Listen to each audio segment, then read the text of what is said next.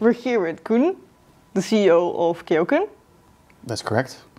How important is it for indie devs or devs in general to work together with content creators? I think in the past years that has increased in importance. What I particularly find interesting is most people tend to go to the bigger streamers, but funny enough is that the tight-knit communities that are all around streaming places, so it doesn't necessarily have to be a big streamer, can make a lot of impact on like what people think of the game or maybe try it out. So I think it became a lot more important, and especially against the old form of media. Wouldn't say it's unimportant because there's a lot of things you can still reach with that, but it's just changing slowly over time. As a content creator, what do you think is the best way to getting content with developers? If you're streaming or you make videos about something or in another form, definitely make sure that you put your ultimate form in how you create content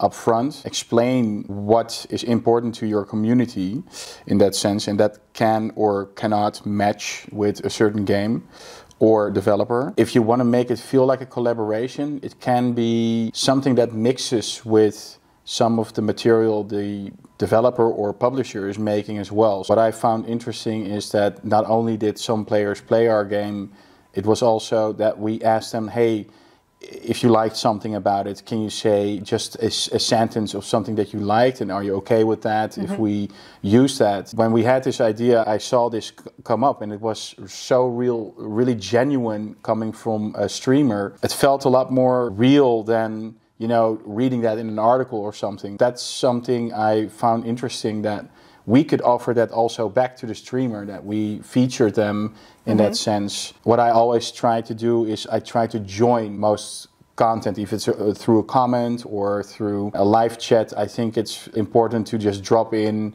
and say thank you in a way. So that also can collaborate something to the streamer, because now I'm in their space and I'm talking to their community and they can ask some questions, for example. That is not easily done. You won't expect it. So yeah. I think it's kind of like how you work together on an idea that can work for streamer and developer. For smaller studios, it's like very important to make a connection with the actual gamers themselves. Are there other things you're doing to make that connection like better? We really like to talk to our community after a release and also during moments that you market something about it. Streaming ourselves so we can get into contact with some of the fan base, but also, like I said, like dropping in on streamers that are playing that not necessarily are our fan base, but to have conversations with them, and they can vary from delicate questions to very funny conversations. I dropped in and they couldn't believe that the CEO would do that. So, and I said, but it is actually me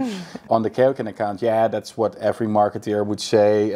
But it was actually me. And I said, look, if you ever walk into me on a conference, tell me, and I'll tell you that it was me. Actually, that happened. Yeah, they were very surprised. Do you think it's important to connect with other developers as well? Yeah, it's very, very important. What I like about this industry is that it looks like a competitive industry, and you have competitors in maybe type of game or genre. The industry itself from within is actually very kind at heart. I just came from a couple of events, for example, at Reboot, that is in Croatia, and we're very privileged that we can actually travel to most of them. I think it was Patrice Desilets, who's the originator of Assassin's Creed, and said, do you realize that our industry comes together a lot and shares a lot of knowledge, shares a lot of technology? That's, I think, why the industry is actually still rather young, and we are so much improving exponentially over the years. And that has everything to do with, I think, that mentality of creators sharing a lot of things, developers sharing experiences. That's the product of that growth, I think. Keoken started off with a Kickstarter. How did that go? At the kitchen table of my former house of my dad, I sat there with Paul and we said, we have nothing right now and there's Guerrilla Games. And we were like, how can that be the only AAA developer in the Netherlands? We literally took the whiteboard of our sister's room and started imitating as if we're a company. In a way, we came up with a game idea, and eventually that turned out to be not the one we wanted to debut with, but At some point when I discovered Unreal Engine 4 and we had something running up there, the principles, Moon Man, Deliver Us to the Moon, we sold some websites or some work on websites that we could barely rent an office space from for a couple of months. I remember that I read a lot about Kickstarter and also very successful Kickstarters. I was like, okay, so it is going to take a lot of work to make sure that this goes well, because we were very green. We didn't have any track records. Asking for, at that moment, it was a six-figure number, 100,000 euros, was to a lot of people ridiculous. They said like, you cannot do that without a track record. We had some luck actually. This is probably our one overnight success, that we got picked up by Gronk, a large German YouTuber and streamer that directed most of his community to this tiny indie, helping them out. I remember my whole phone dancing on the table with the amount of followers I was gaining, and I didn't actually know what was happening. I thought like, I don't know, we were being hacked or something. And that was amazing to see how that could turn the tide. We actually made that Kickstarter work. Now you don't have to do another Kickstarter again, right? No, I have to say it's always a challenge to figure out your next steps. Mm-hmm. So not sure if the climate right now is right enough to do crowdfunding like it was then. You can always resort to it in a way, also for some awareness maybe, and also for new IP. Sometimes it's really hard to sell a new idea to partners that you can team up with, but I don't think it's necessary for us anymore. It is still, I think, very valuable if you start out with nothing. It's always an option. If there's other developers that want to start a Kickstarter, is there something you're like, this is something they really need to keep in mind when they start? Because our Kickstarter ran in 2016 and now it's 23. The landscape changed a lot, I think. Mm-hmm. Not sure if my advice is still very valid, but I would say don't make your game too cheap. It's not a place that people get a cheaper version of your game once it's out. It is actually the place where you ask for help, and that's why it should be more expensive, because you're investing in a way in an idea that you help this developer with. It's going to take a lot of work. So instead, it's not really automatically. You really need to think of probably 4 to 5 months of preparation before you go live with it. It's almost like a release. So you guys also started making content yourself, like on social media and streams and stuff like that. When was the point that you were like, oh, we can do this ourselves?